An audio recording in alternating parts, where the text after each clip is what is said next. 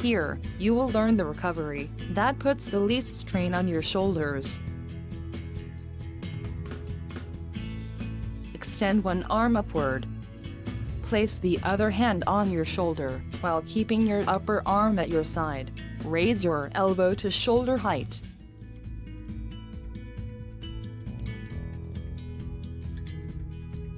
In the 2-beat kick, rotate your hips by flicking your feet.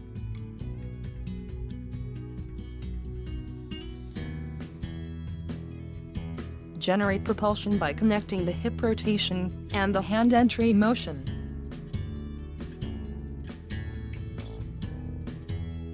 In the standing position, place your fingers on your hip bones. Turn your hip 2 inches back, while keeping your head in place.